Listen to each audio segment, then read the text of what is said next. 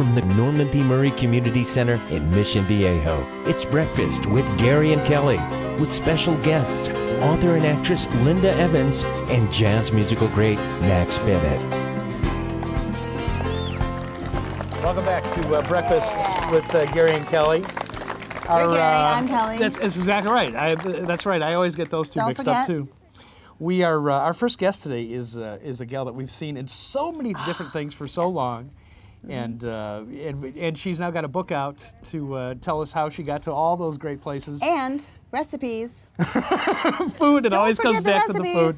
Exactly right. Please welcome Linda Evans, everybody. Yes. Hey. Hi. Hi. Nice to meet you.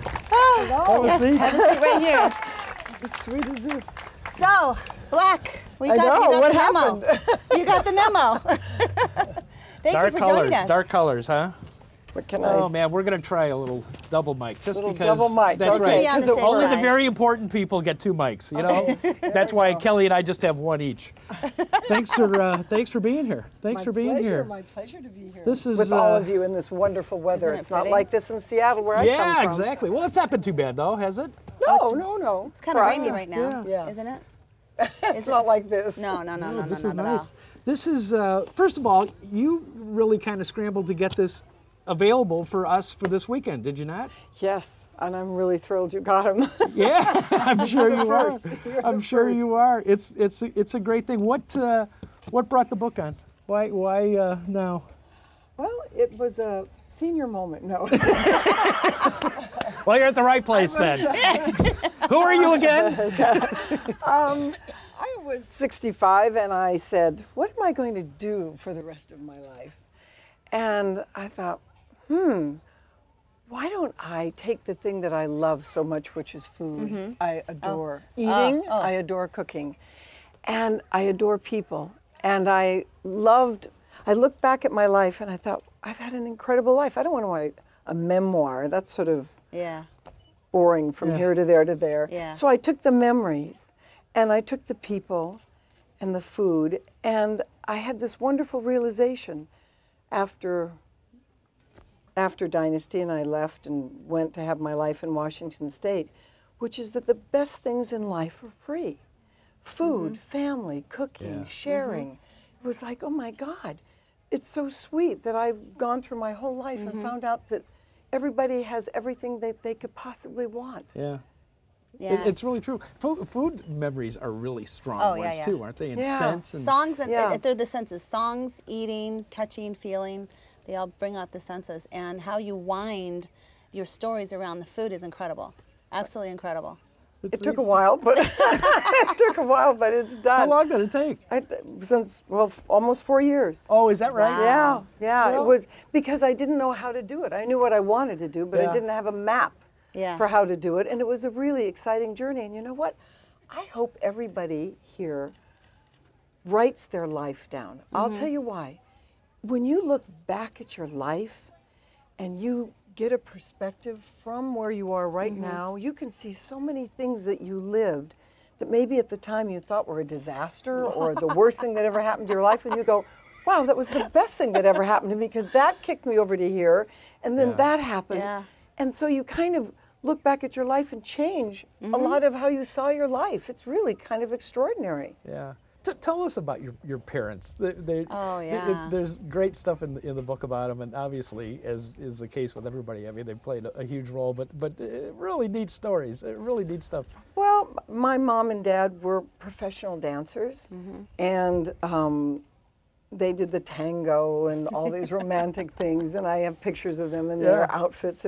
Very exciting. But when I have an older sister, Charlie, and I'm a year and a half after her. When I was born, they decided they couldn't really be on the road dancing with the two of us. So my mom retired, and we moved. We were on the East Coast. We moved, actually, we're from Minnesota, but I was born on the East Coast. And this is like Scandinavia's on parade up here right now. Yeah, Bergeson, Peterson. Oh, yeah, okay, it's like, there you go. And we're all going to be flaming red from the sun because of it, I'm sure. That's true. Yeah, exactly. If I have my sunblock on. I do have an umbrella. That's okay. Let's just do it. A little sun would be good for me. Exactly. So we moved to California, and just had this kind of normal, regular life, but not quite so normal because if I hadn't been in California, if I hadn't gone to Hollywood High, I would never have had the career that I had because I only wanted to get married and have children. I had every woman's dream. And how you got started was from going to a friend's audition, just sitting there? I was with a girlfriend. Well, firstly, in junior high school, I was so shy that I wouldn't get up in class and give a book report, so they were going to flunk me unless I took acting drama school. Really? And they said to my mom, if she'll take that, we won't flunk her. So next thing I knew, I was in drama school, and I hated it. I would throw up before they'd ask me to get on. I thought, oh, this is the worst thing in the world. I did a play, and I was Sleeping Beauty, and I was Sleeping Beauty, and thank God, because I slept through the whole play. So it was really great. But my girlfriend was up for a commercial, and I went with her, and there were like 50 girls. So like hours later, they got down to seeing her, and the director came out, and he said, I'll see you. And he pointed to me, and I said, oh, I'm not here. I'm just visiting with her. She'll go in. She went in. She said, he wants to see you. I said, why does he want to see me? She says, go in there and talk to him. So I went in, and he said, I want you to do this commercial. I said, I can't do a commercial. He said, why? I said, well, I don't know how to do a commercial. He said, can you sit on a merry-go-round, drink ginger ale with the guy standing next to you? I said, well, yeah, I could, but my girlfriend would kill me. So I'm not going to do that. And he said, look, if you do this commercial, I promise you that I'll give your friend a commercial at another time. Now, my dad... The first of many Hollywood lies you ever heard, probably. No, he did. Did he really? He did. Oh, Gerald Schnitzer was his wonderful. name, and he did it. Wow. And my dad had died about 5 months earlier. By surprise, we were all thrown by that. My mom was on Social Security. There was no way I could say no. Yeah. I mean, everything in me said, I'm too afraid to do this. How much do you want to pay me? And they were going to give us money, and I could contribute to my family. So I did the commercial. He did give my friend Carol a commercial, and she gave me her agent, and the agent said, do you think you can walk and talk and say lines? I said, I did a silly play in junior high school. I don't know if I'll be any good at it. So he sent me out for my first speaking part, which was Bachelor Father with John Forsythe. Oh, that's so funny. That's amazing. The irony of the world. Got it. My first part that I went out for, I starred in it with him. It was called Crush on Bentley. And in it, I had a crush on him. And I was his niece, which was another 15-year-old. In the end, he fixed me up with a football player and in the show. And he wrote on my little script that I had, Linda, you're going to be somebody someday. Oh, my goodness, is that and right? I pulled that out like the third year of Dynasty. I found it. I said, John, I can't believe you waited 3 years to show it. Well, I didn't even remember I had it until we went through a bunch of stuff. That's amazing. Do you ever hear from Carol? I saw her about 15, 20 years ago. Yeah. How's she doing? She's doing good. Yeah. She's doing good. Like all of us, her life went in this direction, that direction. Exactly, exactly. Yeah. How fun. You were in beach blanket bingo. Oh. I mean, that's... I want to hear. I want to hear. Okay, well, whenever any of my friends call me up on the phone and they start laughing and then they say, you'll never guess what I'm watching, I always know it's beach blanket bingo. I mean, at the time, it was like the blessing of all time because it was a movie with Annette Funicello. Of course. I had no sense that it was going to be what it was and that it would go on through time as such a joke. But it's hysterical. I mean, I'm thrilled that I did it. It's just, you know, we'd go to work and we'd have our little bikinis on and we'd put our hands out and they just spray tan us everywhere. And it was just like, oh my God, this is Hollywood. This is the movies. I'm getting sprayed. A singing role, no less. Yeah. A singing role, and I don't sing. See, I don't sing. You know. And I've done like 3 or 4 parts where I sing. And they have this wonderful Hollywood trick where they lip sync you. Somebody records the song, and then you kind of go like this, and lip then syncing. I do that very well. I don't sing. The only song I sing is "Happy Birthday, Mr. President" by Marilyn Monroe. That's the only song I can sing, and I will sing that. Really? Yeah, but I will not sing anything else. Ask him. For me to sing. She does a better version if she's got 3 or 4 Rob Roys in her. Though. It's very, you know. What's in a Rob Roy? I have no idea. No, I don't know. Oh, it's a drink. Whatever. Yeah, okay, exactly. Okay. He's joking. He's joking. Oh, exactly. That's crazy. How long? I mean, what do you remember from doing that movie? I mean, that had to be very early. I mean, a couple days. How long was it? Were you in the whole thing? Beach Oh, Blanket yeah. Blanket? No. Well, no, I was in one. They have a series of them, but I was only in one of the movies. Oh, but that whole experience, though, that had to be just crazy. I mean, were you uncomfortable, or did you get comfortable doing it, or? I mean, in a bathing suit, too. No, they made you feel very comfortable. It wasn't that. I mean, my first scene, I jumped out of an airplane and into the ocean and got up on the beach and started singing. So, I mean, it wasn't dull. Wow. Yeah. It wasn't dull, but okay. But shortly after that, Big Valley came along. So it was like, oh my God, life is kind. Yeah, no doubt. Yeah. Barbara Stanwyck. Wow. I mean, phenomenal. Right. And a huge influence on you. Yes. I mean, in so many ways, right down to the stunts that she did and you did as well, that led to the great Dynasty cat fights. Yeah. Got to start somewhere. Exactly. In the Wild West. In the Wild West. Tell us about Barbara Stanwyck. I feel so fortunate to have had my first television series be with such a legend. I mean, she was just an amazing woman, and of course you see her in movies and you see her on television, and she's bigger than life. And the first time that I met her, I came on the set and she walked up, and she's actually kind of short, and that just shocked me because she looks so big and she has such presence that I was waiting for this huge person to come in, and then this woman walked up, and I mean, I couldn't have had a better mentor because she really helped me understand what it was like to be a professional. She really helped me understand the movie business and how to be in it and have respect for myself and everybody else in it. So it was tremendous. And from the minute that I met her, she called me Mom. I mean, she called me Audra. She never called me Linda, ever once. In our entire relationship, she called me Audra. And she'd say, I'm going to teach you how to be a professional, Audra. You show up on time and you know your lines. I said, okay, I'm going to do that. And my mom died during Big Valley. And she came to me and she said, I'll never, ever replace your mom. But she said, I'll be there for you. And she put her arms around me and she was there. Wow. How sweet. Yeah. Wow. Amazing. Linda Evans is our guest this morning. We're thrilled to have her. We're going to take a break and come back and chat a little bit more. Linda Evans here on Breakfast with Gary and Kelly.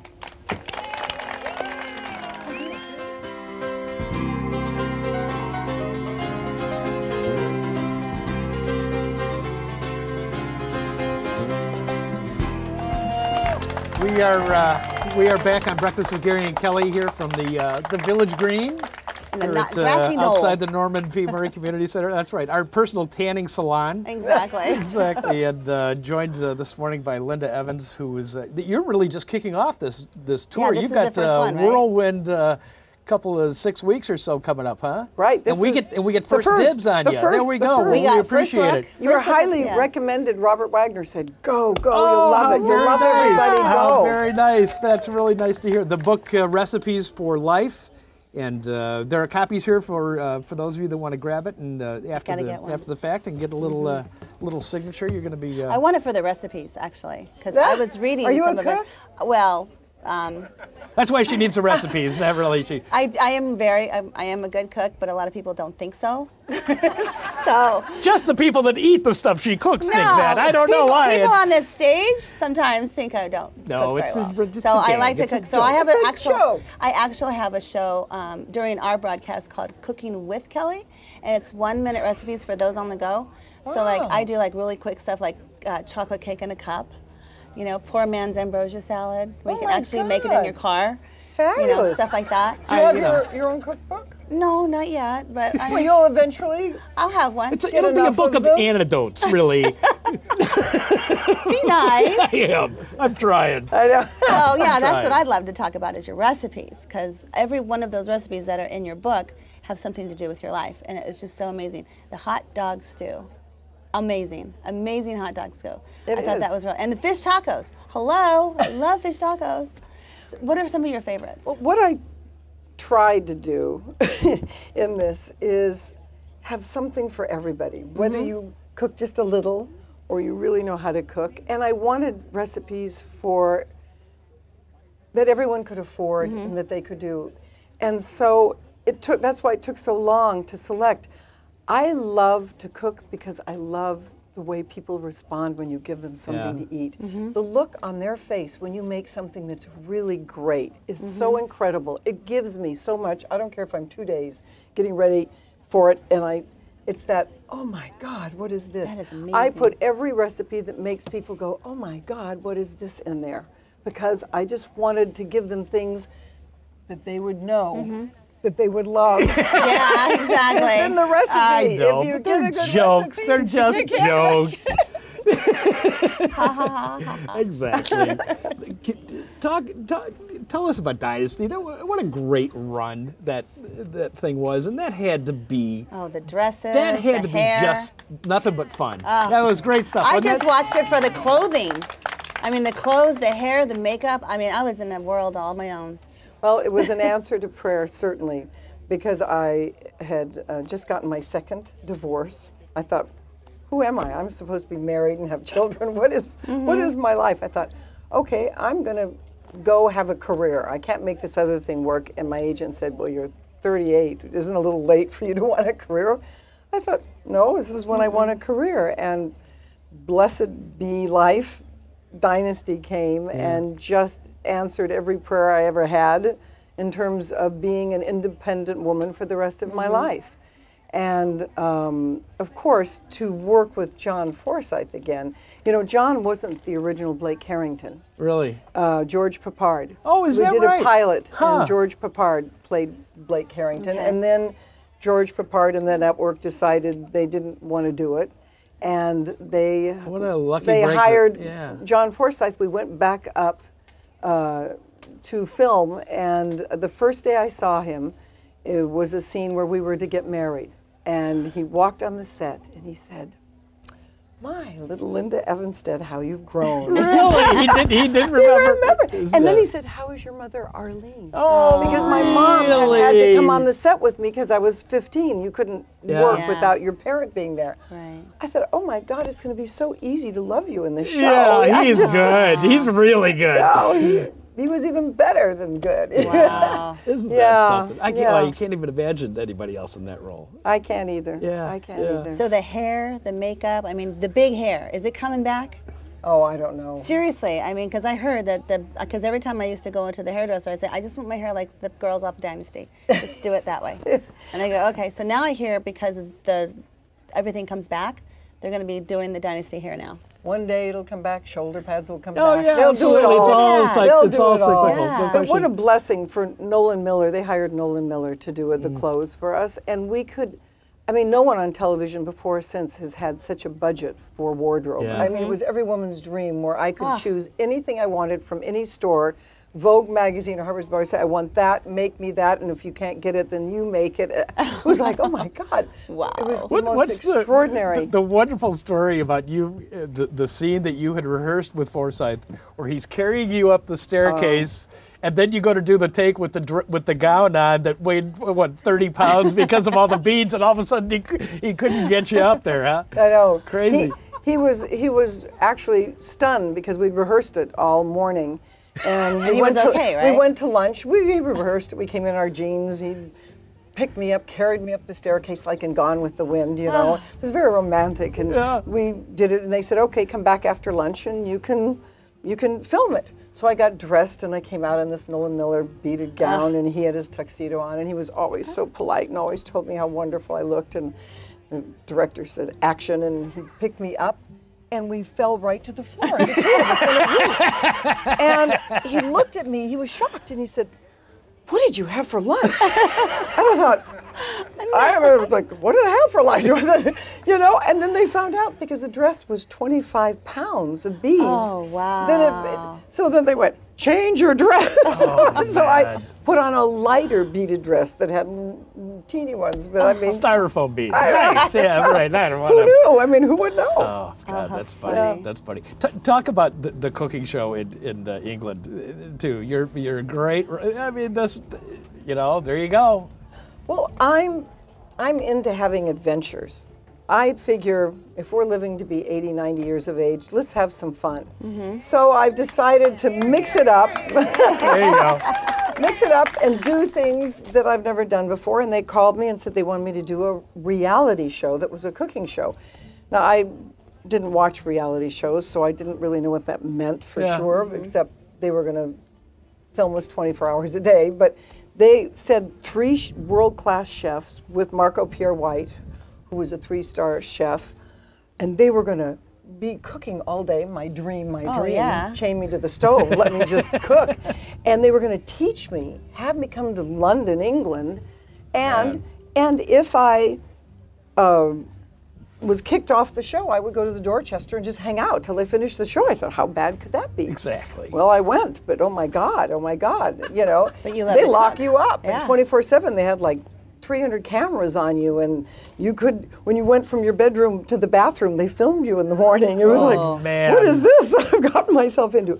The nicest people, though. We had the greatest celebrities from all over that we worked with, and I had the best time. It just was an outrageous, outrageous experience, and then miracle of miracle, I won. I mean, I couldn't believe it. I won. It was like, oh my God. It was like, well, talk about a dream come true. Yeah. What'd you win? I won. That's all. You just win. Did you win like a mirrored ball or anything? No, you just get it. Oh, didn't they do a contribution to a charity or something, I think, in your name or something like that? No, nothing. Nothing. Well, it's like being on this show, because you don't win a damn thing here either. I don't know about that. No, we have a basket. Oh, yeah, that's right. Sunscreen, maybe. Yeah, sunscreen. Exactly. Exactly. I like the story about Circus with the Stars, though. Oh, yeah. Hello. Oh, yeah. The Circus with the Stars story. Oh, yeah. Yeah, well, okay. It seemed like a good idea at the time. But what was I doing now? I have a friend, Bunky. She's my oldest, dearest friend. She's absolutely outrageous. I mean, when I say outrageous, I was kind of hoping to see Bunky walk in here with you today. Oh, me too. I know, I'd love to meet her. I wish she could. You'd all be just having the ball with Bunky. But she always encouraged me to do things that were out of the box and kind of shocking, because she liked to have fun and laugh. And they wanted me to do Circus of the Stars. She says, yeah, but you're not doing any stinking poodle act. I don't want you doing something boring. You have to do something really exciting. I said, okay. Poodle act. So, that's what we have up next, by the way. No, not really. No, you don't? No, we don't. I know he's not. Talented, extraordinary that's man. Right. So I'll pay for that. So they searched around for a few months, and they came up with this thing about me doing an act with a leopard. And it was like, okay, this will be fun. This will be fun. So we flew to the Midwest to meet Sheba and her trainer. And sounds tame enough. And I watched her go through her things and jump through. And she had me come later, and she'd jump through the hoops, and I would say, jump and do this, Sheba. And Sheba made me really look good. So I thought, okay, this will be great. Bunky says, that's it. That's what I want you to do, something like that. So we got home, and months later they came for me to rehearse with Sheba so they could film it. And the day came, and I said to Bunky, let's go, we're rehearsing. And she says, oh, no, it's 102 degrees outside. I've got to stay in here and make some phone calls. And I thought, yeah, the air-conditioned house. She didn't want to go out in the heat. Yeah. So I went out without her to train Sheba. And instead of being in a tent, like when I first met her, they were outside in Calabasas, and they set up some kind of little Mickey Mouse things for us to do. And I came out, and the trainer showed me how to do it, and I got my little whip and my thing, and Sheba was up on a pedestal. Oh. And Sheba, jump. Sheba just looked at me like, I don't think so. And she said, you have to take control. Oh, God. Famous last words. And I love animals. I don't kill a spider. I love animals. So she said, get strong. And I thought, okay, you can act. Sheba, jump. She just looked at me again. She says, I'm sorry, but you're going to have to hit her with the whip. She has to know who's in control. Oh, no. I thought, how come that was so easy there? Yeah, I know. So hard. I don't want to do that. So they had a little whip, and I saw her arm, so I said, Sheba, jump. Hit her on the arm here like this, whereby she was like up here. Oh, she Lordy. leaned down, eye to eye, looked at me, and growled right in my face. I thought, oh my God, I don't know. Eat me. She said, this is the defining moment. You got to take control now, or this isn't going to work. Oh my God. Hit her again. No. Hit her again. I said, oh my Hit God. her again. I thought, oh Great. my God. Okay, so I just took the whip and slugged her on the arm, whereby she jumped off, grabbed me by the chest, and nailed me to the ground. Oh, man. And I'm on the ground. I wasn't quite certain what happened because it happened so fast. Yeah. And I had worn a shirt that I just loved that said Rolls Royce on it. And she had eaten, the whole thing was gone. When I got up, there was a hole in my chest right here. And everyone panicked. It was like World War II. I was like, they took me to the hospital. I had a tetanus shot and they bandaged my chest. It turned black and blue. When I say black and blue, it was dark. It was just the whole, because the weight of her when she jumped came on me. Well, when we got back, I said, look, I'd like to work this out with Sheba because I really want to do the act, but I'm not going to hit her. We got to find a way to do it. We went back. They'd left town because they'd left. So I went home. On the advice of Sheba's attorneys. I went home, and Bunky's sitting in my air-conditioned house doing her little things on the phone, and my chest is bandaged, my shirt is torn, and I walk in, and she goes, very funny, very funny. This is a joke, right? Because she's always pulling jokes. I said, Sheba. Oh, God. She wanted to go find her and kill her. Kill her. Oh, man. Crazy, crazy stuff. We are out of time, but grateful for you to have shown up here today. The book, Recipes for Life. Yes. My memoirs from Linda Evans. So many here other later on stories. today. Thanks so much. My Thanks so much. pleasure. Good luck with this thing. Really nice to meet you. Thank Linda you. Evans here on Breakfast with Gary and Kelly. We'll be back in a minute. you. With the next minute. Stick around.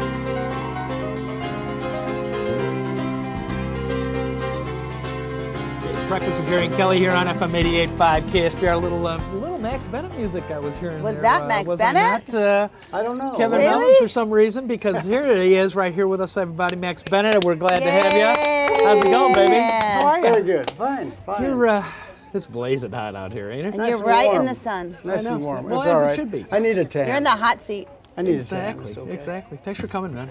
My pleasure. Thanks for coming. You, your website rocks. It does. It really does. When Your you first new put it out. website is unbelievable. Thank you. MaxBennett.com. If you haven't seen it, you got to check it out. It is. The photographs. It is great. Finally, The photographs. finally. Yeah. Rick did a lot of work. Yeah, Rick Alonso, he's a graphic artist. A dear friend of mine. He researched for probably at least a year, I know. Sure. And he put the whole thing together. It's beautiful. He did a great job. Did he find a lot of that stuff you had kind of stashed away, or I had did he? I'm derelict as far as keeping things about my past. Uh-oh. You know, you never know what I might want to throw away. Yeah. But I had a box, and I'd thrown stuff in there. So he took the box home and used what he thought would be good. Yeah. But, you know, but he did a lot of research and researched pictures and everything from different people. He did a great job. Oh my God, he sure did. That one. Well, there's a lot of pictures up there that I hadn't seen before. Yeah. But the one with Sinatra and Ella sitting side by side. What is that from? That's the TV show. I was working with Ella at the time. Actually, I worked with both of them from time to time. No, you did. But in this particular case, it was Frank's TV show, and Ella was a guest. So the trio that she played with, Lou Levy and me and Gus Johnson, we played behind it for that particular TV show. Yeah. How long did you work with her? Ella? Yeah. About a year, maybe 15 months, something like that. I had been with Peggy Lee before that, 56 through 58, up to 58. Then I went with Ella. And then about 15 months later, I went back and worked with Peggy until about 62 or so. I was already in the studios. I was so busy, I couldn't work. I couldn't go on the road anymore. Well, wait a minute. Go back for a minute. Okay. Where did you start? What was your very, very first gig? I mean, how did you get to be Max Bennett in a bass? Well, I was playing in high school, and I was playing guitar, badly because they didn't know anything about it. Yeah. So I'm dating myself, but it's cool. That's okay. On VJ Day, we had this big celebration in this little town I was from, Oskaloosa, Iowa. And on one side of the square, they roped everything off and had sawdust on the cement, and the high school band played, and I'm chunking away on my guitar. A guy came up behind me and said, "I'm a bass player and I just moved to town. And could I sit in?"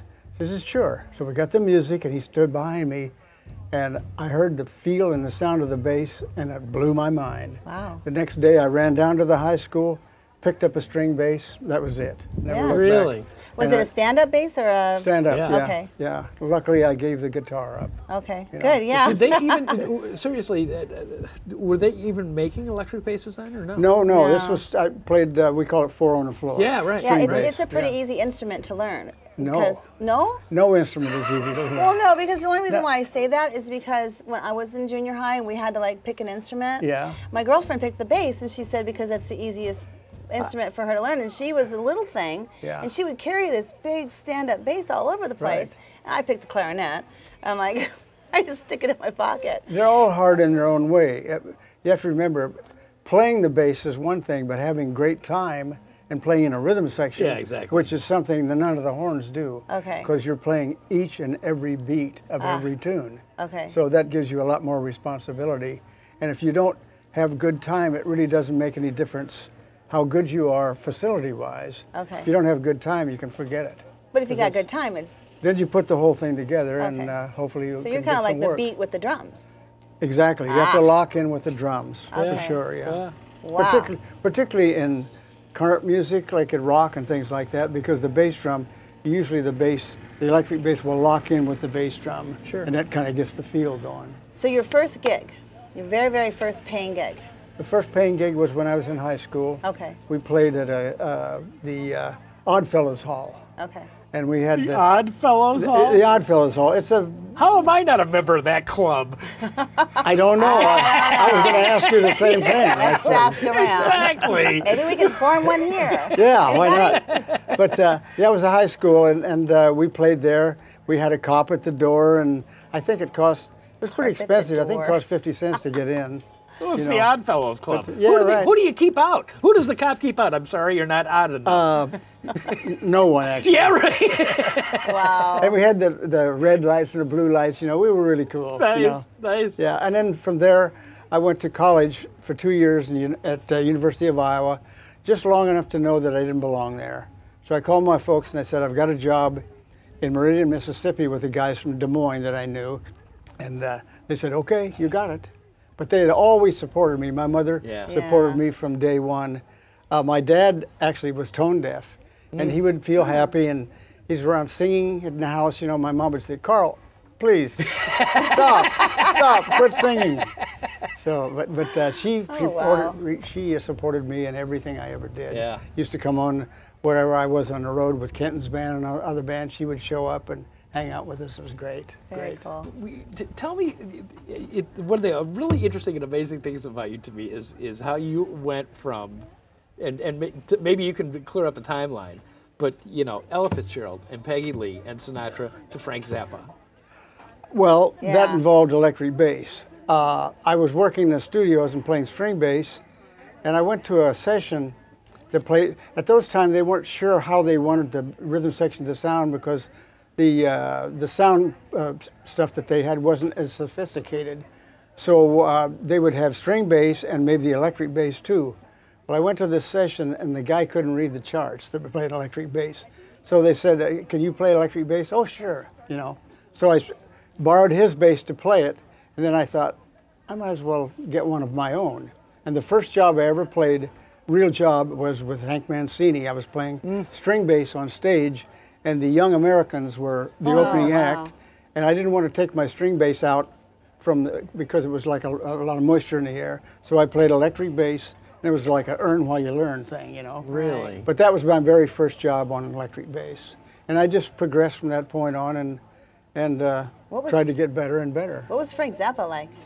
Great. Yeah? A taskmaster, master in many ways, but He really was a brilliant guy. Oh, he was. He was great, and Some of his lyrics, I'm like, whoa. I know. I got a call from John Guerin, a drummer, famous drummer, a friend of mine. We worked in the studios together. One night I had off at home. He called me, asked me if I was working, and I told him no. So he said, well, Frank Zappa, I was familiar with Frank, but I really didn't know his music that well. Yeah. He said, we've got a record date, double record date for you. So I had my stuff delivered, and that turned out to be the Hot Rats album.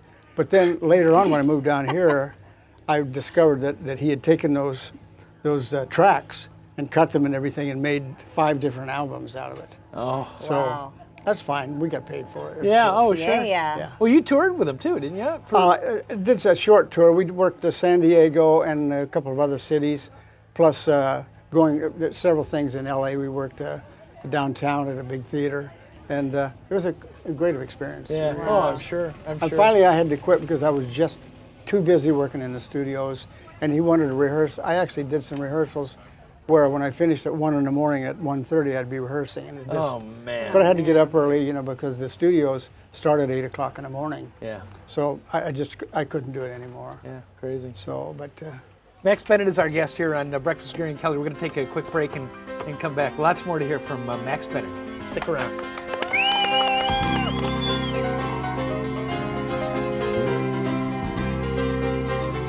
Breakfast with Gary and Kelly here. We are back with Max Bennett. Just interrupted a story. I hate to do that. You know, hey, it's one of those off-air stories that I know. Yeah, I don't know where we were going with that. Exactly. I know. Exactly. Our pal Eric out here definitely wanted to hear about Peggy Lee and Fever. It's a great story. Fever. I can see Fever. it. Come on. Well, Please, I was with Peggy, and we were working in Palm Springs, and she decided to take a year off from working. But before we finished that job, she told me that she was looking for some kind of a torch song, and if I heard of anything or knew of anything, to let her know. So I was working with a gentleman, saxophone player, Nino Tempo, with a quartet. We're working on Western Avenue at a bar. Everybody knows about Western Avenue. Yeah, there you go. So this young boy came in and said, can I sit in? He was a singer. We said, sure. What would you like to sing? And he said, I want to sing this tune called Fever. We'd never heard it. Well, how did it go? He said, there's only 2 chords. And so we played that, and I thought, perfect for Peggy. So I called Peggy, and she got the sheet music, but I didn't work on the first. Joe Mondragon, a friend of mine, did the first bass thing on that particular tune because I had left and gone with Ella Fitzgerald. Later on, when we worked Bass and Treat East with Peggy, I got a chance to record it again. But it turned out pretty good for everyone. I would think so. So I think it's one of the most recorded tunes of that type. Yeah. Going. Who wrote the song? 2 guys, and I don't remember their name. Okay, because I was trying to remember, because I couldn't. Yeah. Worked out pretty well for them too. Yes, for sure. Yeah. She did write some extra lyrics at the end. The Captain Smith and Pocahontas, those were her lyrics. Oh, is that right? Yeah. Can you do that? Yeah. There was a little disagreement, I think, with them about that particular tune. Yeah. She wanted to get credit for the lyrics, and they didn't want her to. The smart money tells me that they should have said okay, because she made it famous. Right. And up to that point, it had gone nowhere. Exactly. So, you know. Did you ever hear from the guy that actually came in and sang it that first time? No, but, and I cannot remember his name, I really didn't know, but I went to a meeting with some friends of mine on Sunday, and one of the men there told me his name and said that he became pretty well known as a singer, but I can't remember his name at this point. That's funny. You had such a great run as a studio guy, and that's I mean, it's a great gig, but it's grueling stuff, isn't it? It's very exacting. When the red light goes on, there's no room for mistakes, because if there's a mistake, they have to do it over. And if you're the one that makes a mistake, guys are looking like, you know, could happen to anybody that wasn't paying attention, you know, one of those things. Yeah. But the guys that work in the studio are great players, and they can play anything. They're very adaptable to all different kinds of music. Yeah. It was a great career. I loved it. Partridge Family stuff, Monkeys, what Yeah. else? Yeah, But I mean, that's all great. Did you get to meet Davy Jones? Oh, heck, those guys probably Yes, I weren't around. did. Really? No, Yeah, nice. I did. Oh, how was that? It was fine. I was in love with him. My Barbie doll loved Davy Jones. Oh, boy. He was my boyfriend, seriously. Okay. Give us the story about the LA Express and how it came to be. It impacted so many people's lives. It did. I was working with Tom Scott. We were both working in the studios, just to, on a call for whatever happened. So Tom called me on a Sunday afternoon. He was working at the Lighthouse in Hermosa Beach, and he had a quartet. And the bass player was Chuck DeMonico, a great upright player. And so he asked me, he said, Chuck couldn't do it, would I come down and play this Sunday? And so I said, okay.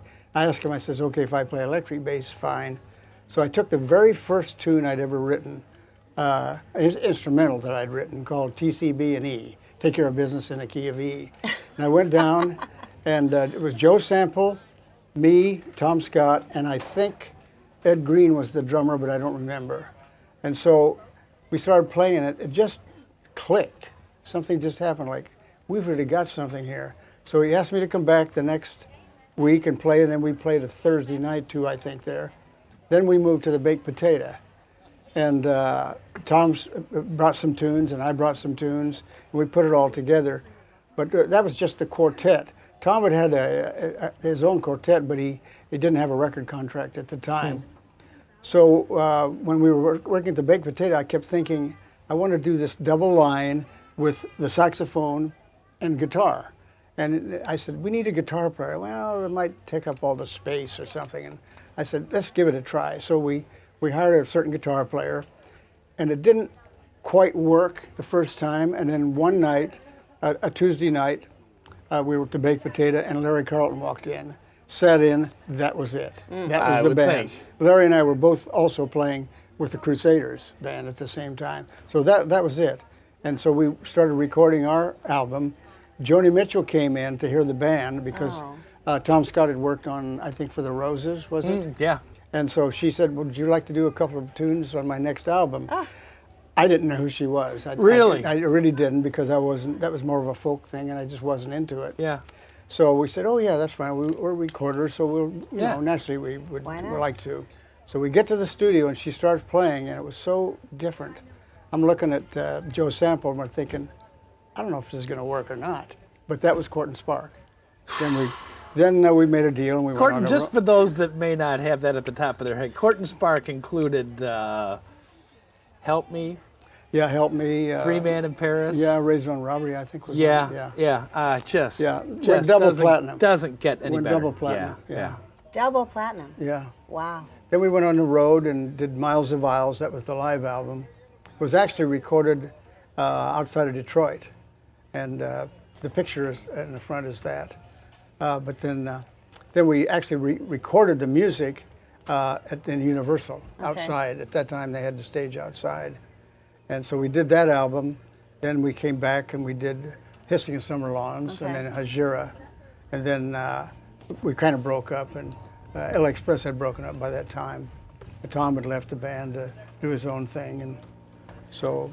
Were those things with Joni just playing what she had in mind, or was it a real collaborative thing? They were all her tunes, but of course she'd always worked by herself. Yeah. And so we just made up the parts, what we thought would work. And Tom wrote some skeleton charts too, for backgrounds and things like that. So, but we just kind of made up the parts and so on. Actually, I'm involved in a group that's doing all of Joni Mitchell's things now. I've been rehearsing them. Try to remember the tunes after 36 years. It's kind of tricky, but it's great music, and we have a concert with this group out by San Diego. I think it's November the 6th on a Sunday. So it's going to be great fun. Yeah. You know. Her guitar playing is so distinctive. There's nobody like it. There's no one that I've ever heard that has the harmonic structures like she does. It's very elusive in many respects. It doesn't go like all the Norma tunes you think would go. Yeah. It's totally unique. She's Okay, great so talent. I want to tell you, I first met you when I first started at the station in 1996. Did you really? Yes, and you were going up the stairs, and I was going down the stairs. Yes. I think you were going into the radio station for an interview. And at the time, you had a ponytail. I did. When did you cut off that ponytail? The mullet went by. Because I remember you always, and every time I saw you, you had this long ponytail in the back. I know. I'm thinking, when did you cut that ponytail off? I finally, I thought when I cut it off, I'd lose all my strength, you know, but I didn't. About 3 or 4 years ago, I don't remember exactly. Really? When. Yeah, I'm done. What made you do it? Just got up one day and thought, I've had enough. Did you save it? Right. Huh? Did you No, save it? Save it. No, I didn't. What'd you do with it? I don't know. Give it to Lots of Love or something? Yeah. Or? I gave it to that's my funny. wife. Yeah, some of those. Oh man, some of those bash pictures from 20 years ago. I know. It is mullet fest. I know. You Well, know? it was It's it's great fashion. stuff. I It's liked great it. stuff. I think Oh, you look yeah. good with it on still. Okay. Oh. Now I have a beard, so it's There you go. Got to be in vogue, you know. Yeah, Exactly. yeah, that rough look. That's right. That's right. That's right. So you're out there still banging away. Well, here's the thing. Yes. This is the Readers Fest. Yes. So take a hint. Write a book, would you? You have I've been All your threatening to do photos? it I for know a you long have. time. I know you have. Rick is going to help me do that. A lot of the material, if you go on the website, it's maxbennett.com, is on there, but we'll embellish. I need somebody to ask me about things like that because I will run up a brick wall when I'm just thinking about it. You know, you run about. Can't you just record the stuff, the stories, Well, that's and what then we're give gonna it to do. somebody to like That's- type it up? that's Because you've got exactly- so many memories, so many memorabilia. You know. The photos that you have. I better do it before I lose my memory. I could see a really nice. No, I could see a really nice large coffee table book. Yeah, You know, kind of exactly. like That's that. what it is. We were Yeah. thinking about even including a CD. Yeah. You know, a voice, not vocals. I don't sing. Well, maybe my some of wife your won't let me songs. sing. Well, I've been known to. No, not really. Really? No. Don't listen to him. Well, I have to tell you, I can't thank you enough Yeah. for all the great support that you've given us over the years in the Oh. Bash. I really mean it. It is. You deserve it. It's just. It's a great station, and you do great work. It really We is. couldn't in do the it bash, without you you know? musicians. We Yeah, couldn't. exactly Oh, no, right. It's I'm- always a pleasure. Yeah, and not I'm so only grateful. that, but one of the great things for me is that I get to see all the players that I never see during the year because they're off playing someplace, particularly bass players. Yeah. You don't usually see two bass players in the same job. Yeah, really. So it's great in that respect. you know. We always have pretty much a world-class percussion section. There's no yeah. doubt about that. Oh, yeah, There's for no doubt sure. about that. For We've had sure. some great moments too with Sample and Scott both at the Yeah. Bash. And Sample was amazing. Yeah. Pass he's the a hat. great man. Yeah, he's a great man. Joe's a great He's player. Man. We had a man. good time with. Yeah. Well, with that band. I'm hoping that we can get him in town and do an hour like this with you and he both, and for maybe it. Play get a some little live stuff. playing out of you Yeah. too. So it'd Yeah, be we'd great. love to hear It'd you be great. play. Thanks for being here. We My are up pleasure. against it. Max Bennett, everybody, one of the real musical legends of our time. We are up against it, huh? Oh, we got that.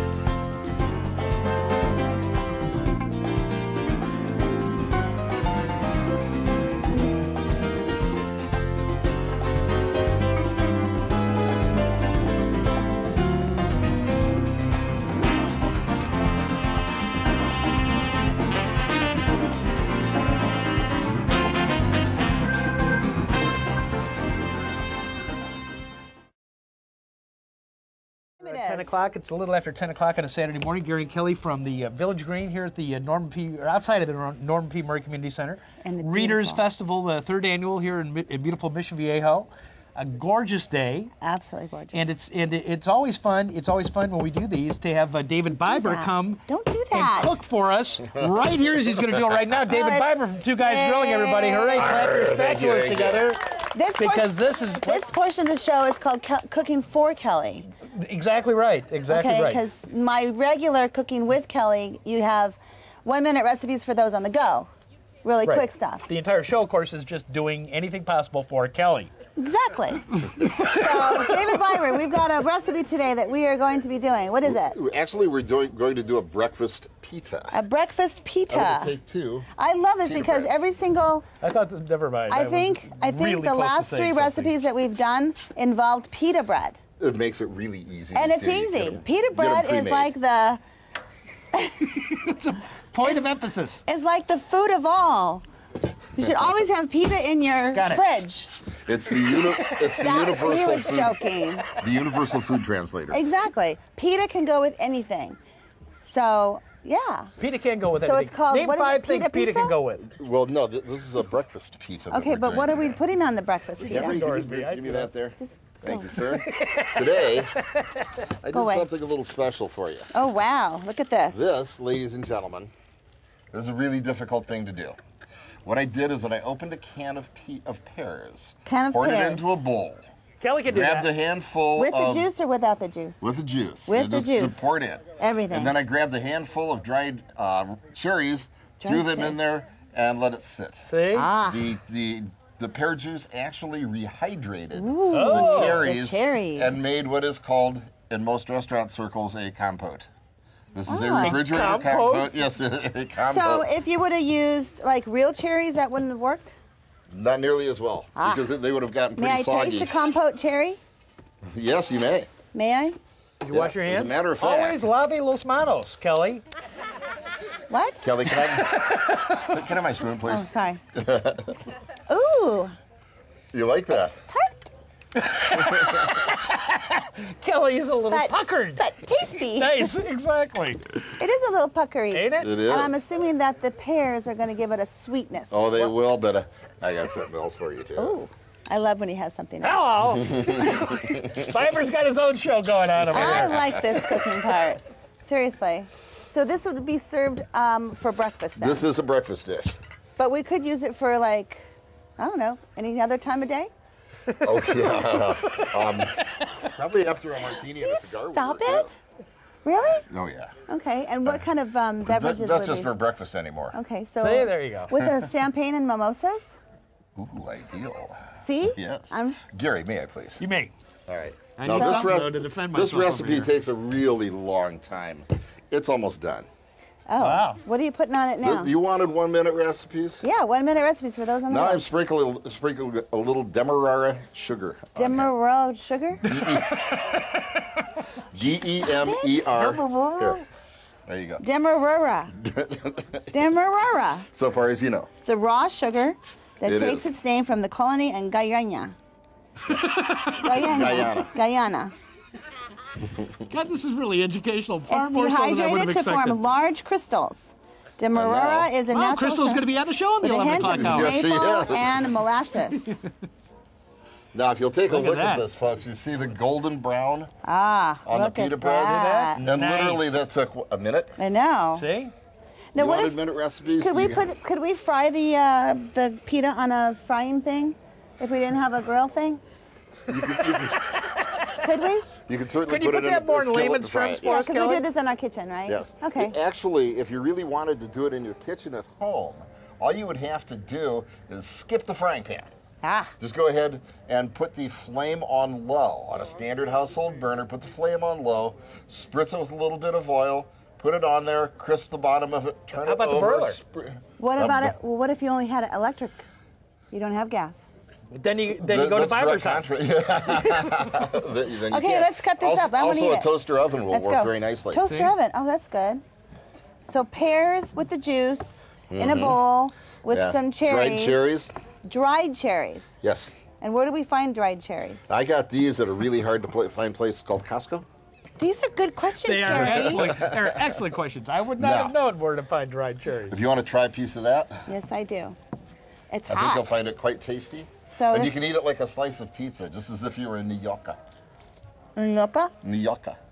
Ooh, The crew is expecting a piece of. what's that? Huh? This is Caribbean spice. Oh, I don't like It's that. one of our hot sauces. It's actually not really hot, but real flavorful. It's not really hot? Not really okay, hot. shoot me some. Oops, Okay. not a lot. Okay, good. It's actually how quite do you do? herbal. That was really good. Is it? You don't get any. Fine, fine. All right, David Thank you, Viper, David. everybody. All right, Thank you, Thanks, ladies and David. gentlemen. Appreciate it.